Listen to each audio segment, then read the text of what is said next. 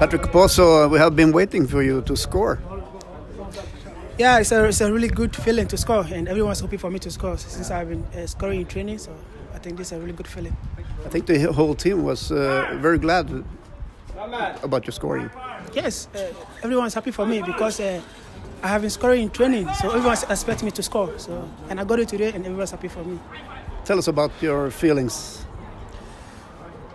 Of course, I'm very much excited to score my first goal for Östersund. Anyway, this is not the first goal, this is the second goal maybe. So I think I'm really happy for my first goal and more to come. What are your thoughts about the game? I think we did really well. What the coach told us to do, we did really well, defensively and offensively. So that's what gave us the point. Was it something that didn't go so well as you see it in the game? No, nothing. We did really well.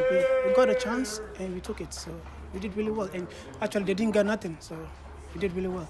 Okay. Yeah. And now you're going to the leave for a couple of weeks. So how nice is this victory?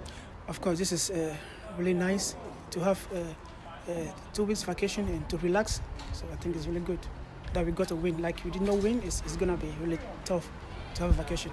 How important is it to go on the leave now with a victory? Of course, for us, since we win now, we just have to go on vacation to relax, to just relax our mind, to come back stronger. Yeah. Congratulations. Thank you very much.